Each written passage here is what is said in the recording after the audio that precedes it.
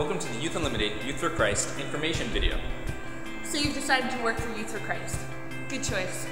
In becoming part of the YFC family, you're becoming part of something that spans beyond the confines of your town, your province, or your country. You're becoming part of something global, something that reaches youth with the message of Christ Jesus. And that is no small task. There are 101 reasons why the world chooses to reject the notion of Christ as Savior.